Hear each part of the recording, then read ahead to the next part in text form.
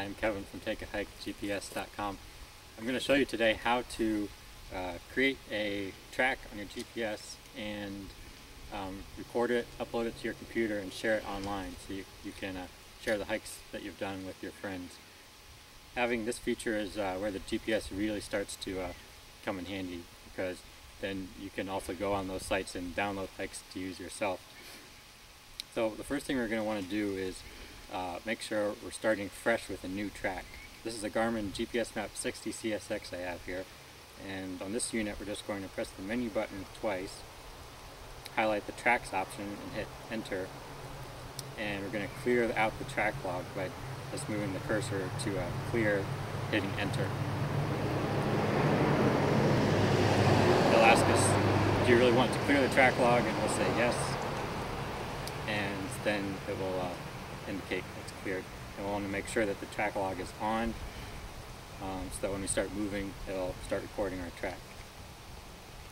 And then we can go back to the main map page and start taking our hike.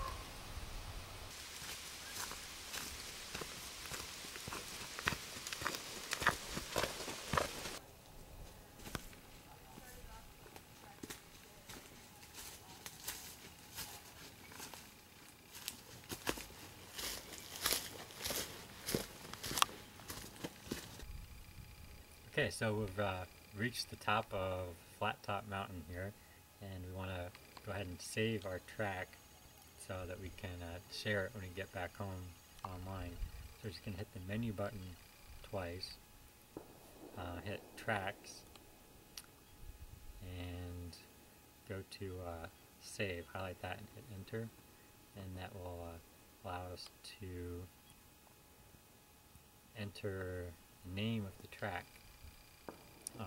Whatever we want to call this track, so we'll just go ahead and enter the name Flat Top, and so we like Flat Top Mountain, and we can do other things like look at the track on the map and see the details there. So when we're all set, we can just go ahead and hit OK, and that will save our track so we can view it later and share it online.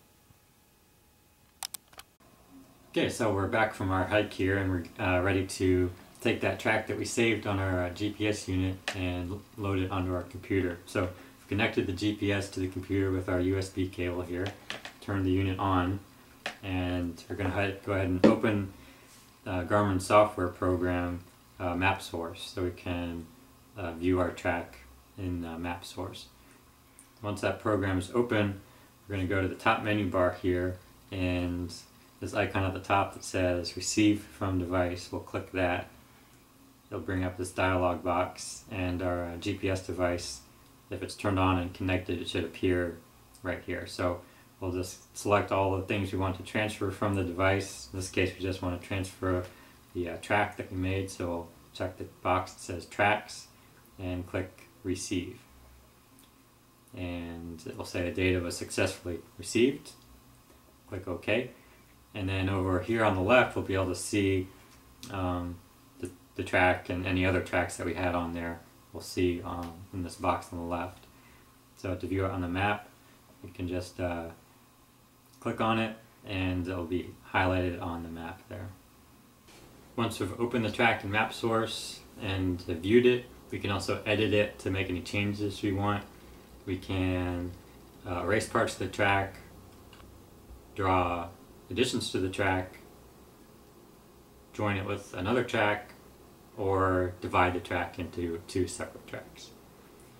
Once we've got the track ready to the way we want it for sharing on the internet, we're going to go ahead and save it as a GPS exchange format file. So we go up to File, click on Save, and it'll bring up the Save As dialog box. We put in whatever name we want for the file, select the location on our hard drive where we want to save it, and then the important part, we click on Save As Type, and we want to save it as a GPS exchange format file. The default option will be a Garmin GPS database version file, but we want to save it as a GPS exchange format or GPX file.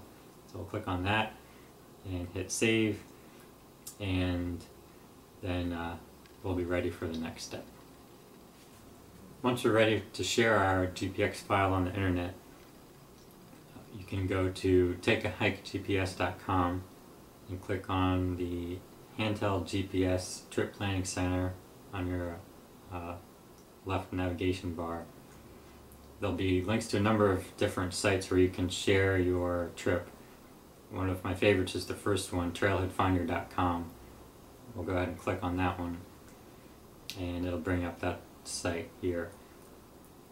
We have two options at this point. If we're adding a completely new hike to the site, one that hasn't been posted yet, we'll click on the top of the screen here.